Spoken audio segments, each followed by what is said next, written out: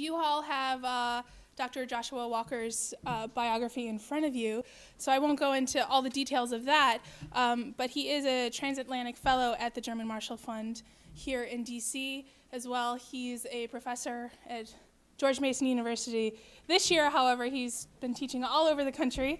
Since the first time I've met him, he's been everywhere. He's a globetrotter and very busy, but he has a lot of experience with transatlantic issues as well as Turkey and the EU. So he's going to be talking about immigration issues in Germany this morning. So thank you very much. I always like talking to high school teachers because the first thing you think when you look at me is say, you look like you should be one of my students. It's not possible that you have those degrees. I assure you my students at college have the same reaction. As Amanda said, I'm not an expert on Germany at all. I'm a Turkey expert, and that's why I travel so much. Turkey's exploded in a lot of different ways in the last couple years. But it's directly relevant to what you're learning about today, and I'm glad that my friend and colleague Peter's coming in next because he's the man when it comes to Eurozone crisis, when it comes to economic issues. I'm more of a geopolitical guy myself. What I want to do is kind of talk a little bit about the role that Germany has played, will play, and the importance of kind of the immigration question for not only Germany but Europe in general. Because if you read the newspapers and you kind of go to Europe, there are a lot of things that you'll pick up on.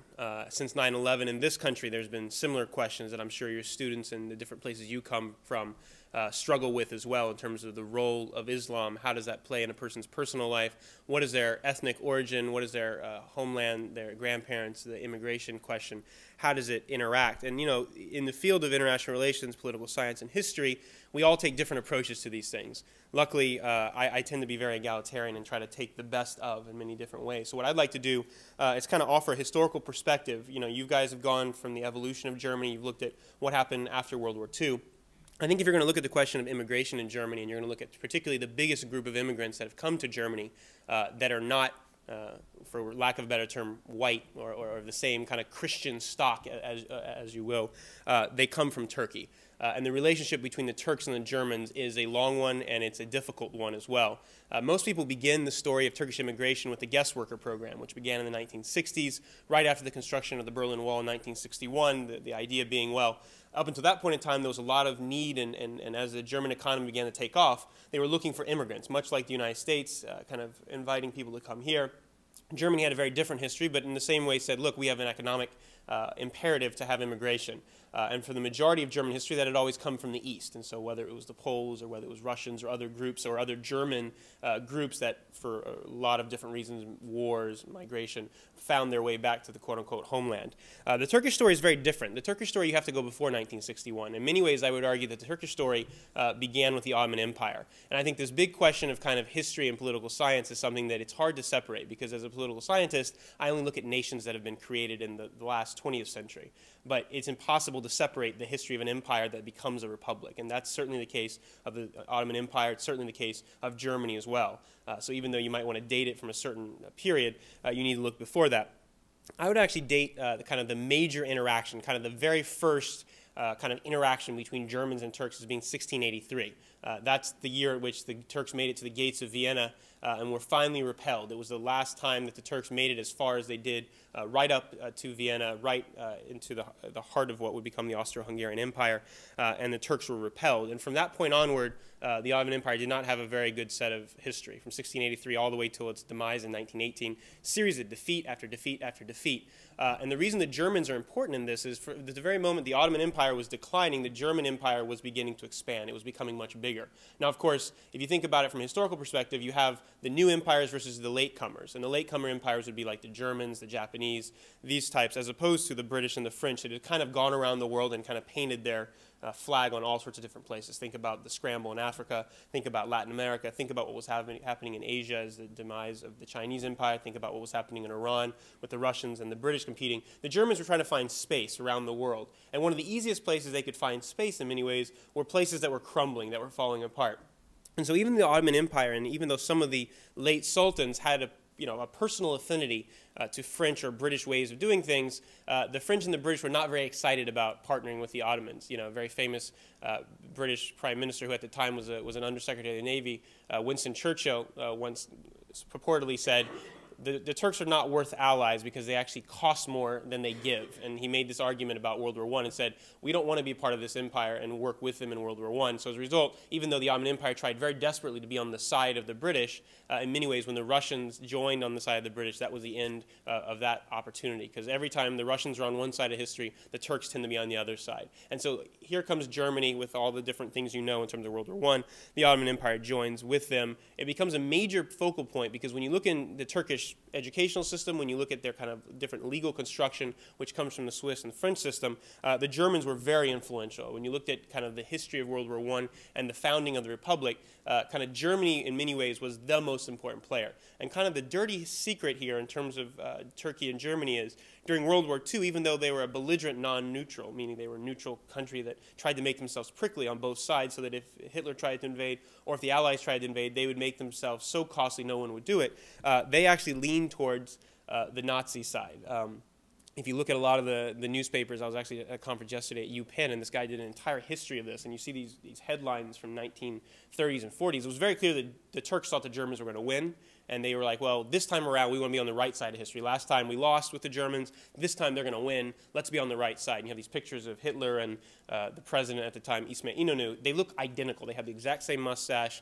I would argue in some ways that the founding of the Turkish Republic with Mustafa Kemal Ataturk was not kind of a democratic movement of any sort. It was more of a benevolent dictatorship. And as a result, there was this affinity in a lot of ways. And it wasn't until the very last days of World War II that the Turks joined on the Allied side because they wanted to be founding members of the United Nations. And so that history from the very beginning in many ways permeates and makes it kind of explains it beyond just simply the economic factor. Because if it was just immigration for economic factors, there are a lot of other places that would make sense. And you know in immigration, whether it's in France or Britain, there tends to be this kind of imperial kind of drainage. So in other words, if you're a former colony like India or Nigeria, or you're from Cameroon or from Morocco, you end up going to kind of the former empires in many ways because that's an easier linkage. Because as a colonial power, you have certain rights in those home countries. Whereas Germany did not have these same kind of colonial domains, so as a result, it became a lot more natural to look for the Mediterranean. So you first had mass immigration from a lot of areas in the Mediterranean. Turkey was one of the largest ones. Now, the important part here also is not just what's happening in Germany at the time. I already described it in 1961. You have the Berlin Wall that basically shuts off all immigration from the east. It has to come now from more or less the free world, or the third world, as it were. The other issue is what's happening in Turkey. You know, Turkey had gone through a major series of crises leading up to World War II and after World War II. There was a sense of stability, meaning they joined the right side of history, meaning they joined the United States and the Western allies. They were in Korea. They were NATO allies. And so they had chosen the West. But in many ways, the military's role in Turkey had taken a particular turn, so that basically you had a coup in 1960.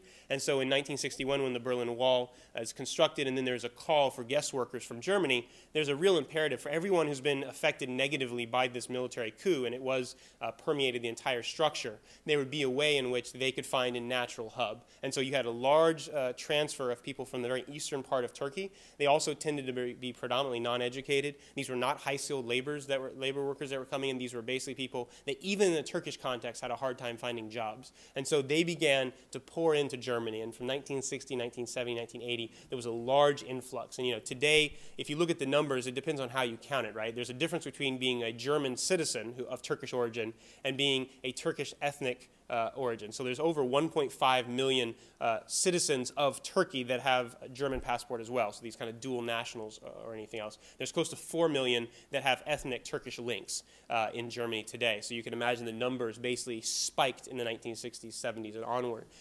And this came during a period of time in which obviously given that the German economy was doing so well, it was very simple to kind of say, okay, well, these people would live in these types of areas. And because of economic imperatives, just like in the United States, you would have certain areas of the cities that would be kind of predominantly African-American or predominantly Hispanic, and these were the low-income areas. The same things began to happen. So instead of ghettos being Jewish like they used to be, or being ghettos in this country because of urban development, they began to become primarily immigrant and particularly Turkish focused. And what's interesting about this is if anybody's been to Berlin or Cologne or any other parts of Germany, there are entire villages that there are entire areas of cities you can go to, and I don't speak German very well, but I speak Turkish fluently. I don't have to use German when I go go to Germany most of the time. I can speak Turkish the entire time.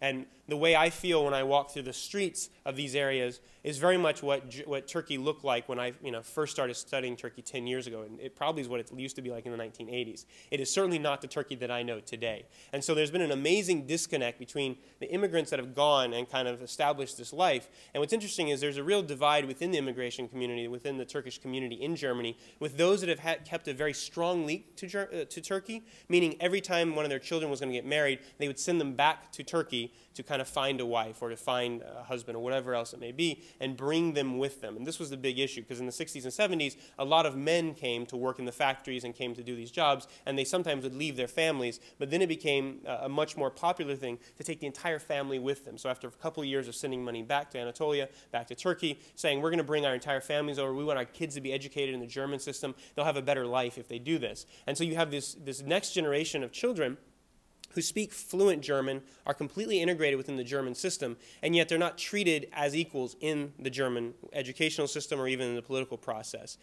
There has been major change in the last couple of years that people who are experts on Germany can talk a lot more about. But from my understanding, up until a couple of years ago, if you were, like I was describing, a dual citizen and you didn't actually go through the proper procedures in terms of being registered and also having your homeland being German, even if you'd never been to Turkey, you were not given the rights to vote. You had to be kind of, you had to kind of choose one or the other.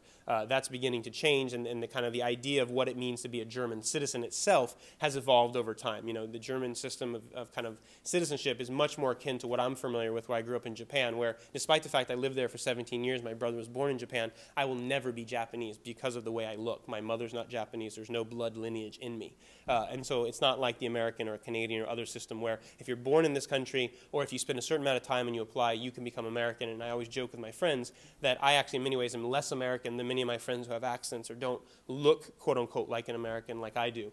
They're actually far more American than I am. And that's something that's changing in Germany, but we're not quite there yet. And I think in general, this major difference in terms of immigration policy that the United States has versus most of continental Europe. Britain is different in a lot of ways, but continental Europe certainly has struggled mightily with this. And there's always been these subsequent waves of immigration. I think you can follow this through the history of the European Union as well. When you think about which countries joined the EU, let's take away the British as a special case for the time being, but you had the Irish that came in as kind of, this is a first group of immigrants, that they were different than us. Now we're going to go to the Portuguese, the Spanish, the Greeks, they're all different than us. And then we come into the Poles and the Ukrainians, these type of things. And then at the very end of that spectrum, or the Muslims, right? The Turks and the Moroccans and North Africans. And then there's a distinction being made today that you have a distinction being made of which groups are good and bad. And you have this kind of ongoing discussion within countries like France and Austria, less so in Germany because Germany tends to be a lot more politically correct. But you're beginning to see the rise of right-wing parties in all parts of continental Europe that use the immigration question as a major kind of block in the same way that, say, the Tea Party here uses the immigration question of kind of, well, Hispanics are taking over all of our jobs, they're coming in, and there's this kind of racist hint underneath if you scratch the surface of these things. You find the same types of things in Europe, and the Turks have found themselves right in the middle of this. And what's interesting about it is back in the 1960s and 70s, yes, they were Muslim, but at the end of the day, they were good Muslims because they were on our side. They were not communists, and so at the end of the day, it would almost be better to employ the Turks than it would be to employ other groups of countries that were on the wrong side of the Iron Curtain. And so in many ways, they had a privileged position, even though they might not have been European. But the question of where Turkey fit in terms of being Western was not questioned. Of course, it was on our side. But after the fall of the Berlin Wall and kind of the reunification of Germany, there became this new imperative of saying, okay, well, look, we're integrating with West Germany that has a large Turkish immigration population with East Germany that doesn't have that. The East Germans, in many ways, were also economic migrants, and you had a large flow from other parts of the Eastern world saying, look, Germany is probably our best bet for an economic success in kind of the Eastern European world. And Germany, in many ways, became that magnet, it became the engine, as it always had been from the European Union, European integration process. And so thinking about what that leads us to today is a fascinating question, because you've had over 20-something years now between the fall of the Berlin Wall, the collapse of the Soviet Union, and where we are today. And yet some of the questions remain the same. Some of the issues that I constantly deal with whenever I deal with immigration in Germany about Turks goes back to kind of, for lack of a better term, very Orientalist thinking of, why can't these people assimilate? Why can't these people be like us? And, it's not all that different than some of the debates we have in this country about How can we be respectful of someone else's culture, religion, their traditions, but at the same time expect them to give of themselves to this country? Because if you're always kind of constantly looking back to the homeland as being your real kind of home, then how can you ever be a kind of a true citizen? But I think in many ways this is changing, because the concept of global citizen, the concept of what it means to be European is changing. And the fact that Turkey's been on the process of European Union membership for the last 40 years also puts it in a different place, because assuming if we take the rhetoric at the official level for face value, which I'm skeptical because of some of the problems that exist out there, you would assume that in 15 to 20 years, Turkey will be part of the European Union, and this will in many ways change the dynamics completely. And I think the big question that many people have now is, look, we've seen what history shows in terms of the trend lines, in terms of the number of Turkish immigrants that come in. Is this going to continue? Now, I would argue you can't look at it simplistically like that, because the world has changed so dramatically, and that the Turkish economy, which used to be abysmal and used to be in direct need of kind of European Union assistance and needed help, is actually in a totally different position. Turkey last quarter was the fastest growing economy in the world. In many ways, I make jokes all the time with my European Union minister friends who all have this great little pin that has like the Turkish Republic, which has this big crescent with a star here, and the European Union, which is basically a bunch of stars in a circle. They've put the two together. It looks like the Turkish crescent's Pac-Man about to eat the European Union. And the irony of this, of course, would not have been, wouldn't have been funny like 10 years ago, because there'd been nothing to laugh about. But given the crisis that we're seeing in Greece and Italy, and kind of the falling down of kind of the euro from being one of the strongest economic zones in the world to being the one that looks like the most likely to fall, Turkey is kind of sitting there on the outside quite smugly saying, we're actually kind of happy we're not part of the European Union right now. You're going to be coming back to us and not talking to us kind of as down kind of immigrants. You're going to be coming to us with your hands out saying we need help. And when you think about demographically, the trend in Europe, for Western Europe in particular, the trends are not pretty. The number of kids that are being born to families in France and other places, Germany is one of the few that's flatlined precisely because of immigrants, right? Whereas other places in other parts of Europe, it's a very abysmal story. And when you look at the inverse of this in the Middle East, which Turkey is a part of, 70% of the population is below the age of 30. Whereas I think the inverse is true in the other cases, right? 70% are above the age of 30 in most European places. It would seem that there's a nice synergy here. And perhaps it's because I grew up in Japan and I have an Asian perspective on things, but when you look at the Middle East and Europe from a Chinese or a Japanese or even Indian perspective, they look a lot more similar than they look apart. Like the idea that Islam and Judaism and Christianity are these hugely different and dividing things, looked at from a Hindu perspective, from a Buddhist perspective, from a Shinto perspective, you all believe in one God. You all came from the same Abrahamic traditions. You all basically share the same Old Testament in many ways. How can you not get along? It's a fascinating dynamic. And when you think about kind of the world in which the direction we're going in terms of the rise of kind of the East versus the West, and you've seen the president of this country traveling overseas and giving a lot of importance to Asia, it seems very clear that Europeans, Americans, and those in the Middle East, both Turks, Arabs, and Persians, and Kurds, I would argue, and Israelis as well, have a lot more in common, have a lot more that they need to be working on together if they're going to continue on a path of being a constructive civilizational discussions than what's happening right now. And I tend to be an optimist, and maybe that's a fault of mine, but I tend to think that perhaps in moments of weakness, so whether it's the European Union crisis that we're looking right now, or America's kind of look for a place for its own global leadership as we withdraw from Iraq and also trying to figure out new ways to reorient our transatlantic relations, this is actually an opportunity in many ways to think of the fact that, we can't do this on our own. Who are our natural partners? And in many ways, Germany is best placed to be that natural partner. Germany is in the position as the largest and the strongest economy in Europe to actually offer some hope. Because if I were to look at kind of the different European economies, the place that I would say has the greatest potential in the next kind of 10 to 20 years, and even the next 21st century moving forward, it's Germany.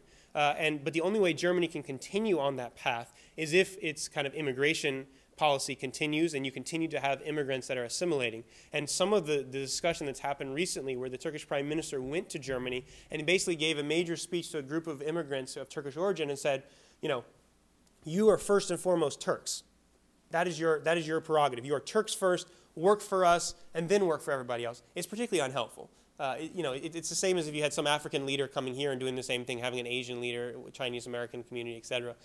It's particularly unhelpful, and it stokes the fires and the flames and the fears of many citizens of that country that have been there and may have may have an incentive to work with Turks if they see them as being on the same side. But if they see these dividing barriers and they say, look, these guys have been here for 40 years and this grandmother, this grandfather doesn't speak my language, how can we possibly have a conversation? And when you continue to have these pockets or these ghettos in German cities, it's only natural that if I'm a German citizen that looks like me and walks past the street, I'm going to feel uncomfortable. Just in the same way that if I live in a certain area of downtown Richmond where I'm from, as a white male, I feel, I don't feel as safe in certain areas because no one looks like me. In many ways, this comes down to being able to have people-to-people relations and being able to have that discussion. And the other thing I would say is this. Sometimes it's so simple to kind of dichotomize these fields and say, well, it's the Turks versus the Germans. It's actually not that simple because the Turks of Germany are not like the Turks of Istanbul, right? These are the Turks that left 40 years ago. Like I said, they didn't have an education. They have not been a part of kind of the economic boom in Turkey. They've been the economic boom in Germany that may have helped them, increase their cost of living, but they were not a part of it culturally. So their kind of traditions, their kind of understanding have stayed almost as if ossified in the 1960s, and it hasn't evolved over time in the same way it has in Turkey. Now, there are exceptions to that rule, obviously, and the more exchange that happens back and forth, the better it is. And so they can, in many ways, be the very best of Turkey in terms of being global ambassadors for Turkey and to be able to show what it means to be a truly global citizen, someone who loves their home in terms of Germany and wants to do things that's right, but also has a kind of a special connection. I mean, when you look at somebody like the leader of the Green Party, Joschka Fischer's former party, Cem Özdemir, this is a Turkish origin German who's at the very top of the political game, and many people think in the next election he will be one of the kingmakers. He's been called the Obama of Germany because of the fact he comes from minority background or immigration background. And so having someone like that on the national scene who's out there talking about the issues, and he's talking about the issues as a German, he's not talking about the issues as a Turk. I just met with him 3 weeks ago when I was in Turkey, and it was fascinating to me. We're speaking to each other in Turkish, and yet he didn't reflect any of the normal views that I'm used to hearing from my Turkish counterparts. And he clearly is German. Like, he was more German than most Germans that I've met in terms of his views on things. And so even myself, as someone who I like to think is being open and understanding of things, was having a hard time kind of reorienting my mind of saying, I'm speaking in Turkish to this guy, but we got to talk about German, nuclear policy and what this means in the wake of Fukushima and everything else. And so I think that it's natural that if we have that type of struggle at that level, what it's like working its way down. And I think the rise of someone like this in the German political system is only going to help kind of continue moving forward. The last thing that I will say before opening it up, because I always like kind of interacting a lot more than anything else, is, the future of Europe right now looks particularly bleak. And the question of, is Europe even going to be a global actor is really being questioned today. And when you think about what kind of European embassies and what Europeans are telling us, there's this feeling of, look, we don't need to be number one. We know that our time has passed in the sense that, we had our empires, we had our moment, days in the sun. And, America as a natural prodigy of this, kind of being the superpower that it is in many ways heading towards the same direction as we are. And so whether it means that, Europe is not going to have a global role or not really depends on whether they can work together. And if you've looked at international affairs over the last year, it doesn't look very promising. The fact that on the beginning of the Arab Spring there was no unified policy, the fact that the European Union has created this kind of president and also this high representative or foreign minister with Lady Ashton that don't really seem to be taken very seriously by anybody. It's still much more the Prime Minister of Britain, the Prime Minister, the President of France, the Chancellor of Germany that are far more important in many ways. And I think in many ways these big countries, particularly Germany, that have always had an incentive to bring the European Union closer together and bring these countries together, are seeing that in the world that there's an ability to play a duality here of being able to say we act together with the EU, but in particular moments to step outside. Germany, the fact that it voted against the Libya, abstained and decided to stay out of the Libya vote when France and Britain took the lead on this was amazing. And it was in many ways a humiliation for a lot of Europeans to say, look, even on our biggest foreign policy operations, there was no EU flag there. It was all being done in the name of national interests. And I think you see that struggle playing out today as well in Syria. And when it comes to Iran, it's an even bigger question. The big three, meaning Britain, Germany, and France, have always taken a much larger lead. And there have always been those that have said, look, we have our own particular interest here. We, economically speaking, want to find ways of getting around whatever sanctions or whatever else we do. And in this case, in many ways, countries like Turkey, and not just Turkey, Russia and others, are able to play Europeans off of each other. It's kind of like when you have your parents and you do something wrong and you get in trouble with your dad, you go quickly to your mom to try to get out of it, or vice versa, to be able to play one off of the other. And in many ways, foreign policies become like that for the European Union, and it becomes even worse when you include the Americans to it. So when it comes to NATO, it becomes very difficult for the Americans to try to find a way to balance all these different interests at a very moment in which we are kind of bogged down in wars in Afghanistan, Iraq, and potentially new interventions, whether it's in Libya or Syria or anywhere else. And so it's particularly incumbent on both U.S. policymakers and also European policymakers to say, okay, well, what can we actually work on? What is our common interest here? And here I think immigration is a policy in an area in which there is a natural interest here, right? I think, if you think about the way societies are formed, I like to use Tony Blair's kind of, ideas on this. He talks about the difference between open and closed societies. He doesn't talk about it in terms of being democratic or autocratic in the way we did during the Cold War, even a lot of people in this country talk about. He says, look, it's about being open or closed. And an open society is one that welcomes immigrants, that assimilates and lets them kind of be a part of it, and gives them kind of buy-in to the societies they're becoming a part of. It gives them a social contract that allows them to move up and be a part of it. Closed societies are ones that say, look, you may economically benefit, but you're never going to have your own voice here. And so whether it's the Chinese system or whether it's the Russian system, I think with the power in many ways of what Germany represents within the European Union and what Europe represents in a global sense of being kind of the most important soft power out there. In other words, it's not going to be the largest military power. It may have the largest market, but it's never going to operate in the same way that one single economy can. The ability that it has is to be able to say, look, looking at our history, looking at the place that we've come from, here are the tools, here are the ways we can move forward, and here are the ways that we can kind of dialogue with one another, and finding a way to kind of use the immigrants in Turkey, in Germany, who are of Turkish origin, and the fact that Germany is unique in the sense that in many other places, whether it's Holland or France or Austria, other places, there are these large immigrant populations from a lot of different countries. In Germany, they're almost exclusively from Turkey, right? So you have a major opportunity here. If you're able to work with this group, and they are the predominant, the largest majority minority, it gives you an opportunity to dialogue and come together, whereas in other places, it becomes very difficult because you have to deal with every particular kind of minority group and every different factional leaders that exist there.